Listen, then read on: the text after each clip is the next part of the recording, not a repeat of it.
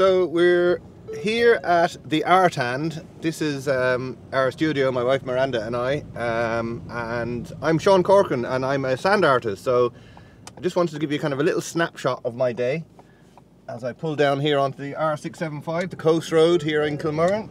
My main studio is Kilmurran Cove these days, drawing giant pictures with a garden rake. During the last year or two, I've literally, most days I'm down in Kilmurran Cove working on some kind of project or other. And then the other half of my day I spend back at the built studio, the one with the roof on it, kind of editing footage and preparing for the next day.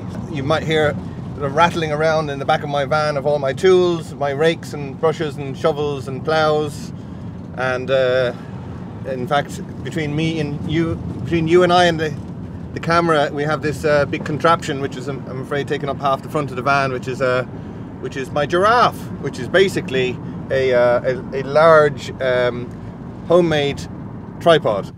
So we're here now at Kilmurran Cove, and the tide is in, so we can't do any sand art, but we're just gonna give you a quick little snapshot, even from the van here, of the beautiful idyllic spot.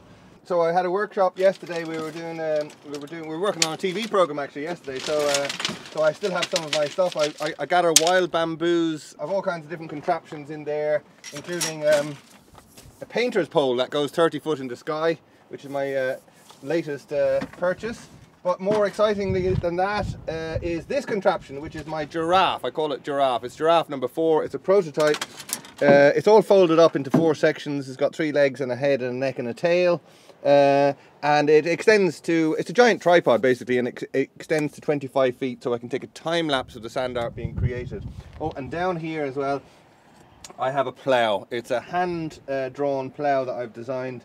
It's weighted here, so it actually cuts a groove when I need to drain a beach. But I suppose most importantly, the most important tools are this, my sentimental stick, quite attached to this little one piece of wild bamboo, and a rake. So basically a garden rake.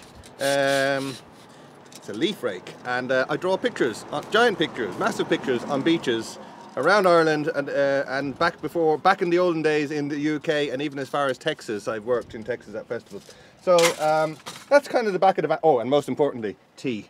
Don't go nowhere without tea.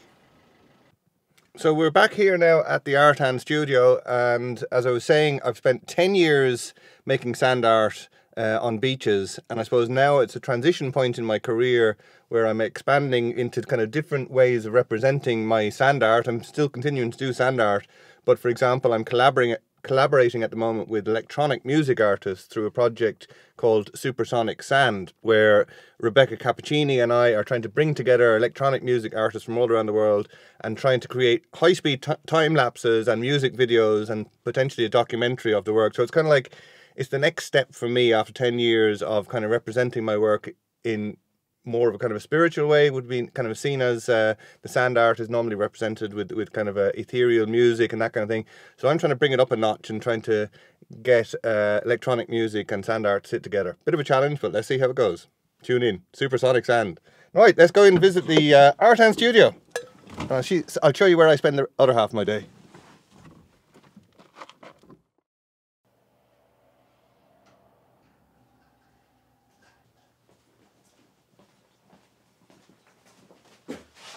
So we're here at the Art Hand studio now, and we're in transition of turning the studio space into a kind of a gallery slash studio. We were kind of an art school up to now, but this is kind of where I spend the other half of my day at a computer. I sell large sand art prints of my sand art. People sometimes wonder, how does he make a living going to the beach every day? So yeah, so on our website, thearthand.com, you'll see my wife Miranda sells her art as well, her paintings, but I sell prints of the work, and I take commissions. Like I recently did a piece with Fáilte Ireland. I've worked with Amnesty International. I've worked with different companies and branding sometimes as well, with things that resonate with me. Charities and campaigns and that kind of thing. Birthday surprises, wedding proposals, that kind of thing. So that's kind of a snapshot of my day. So thanks very much for coming to visit the Art Hand and me.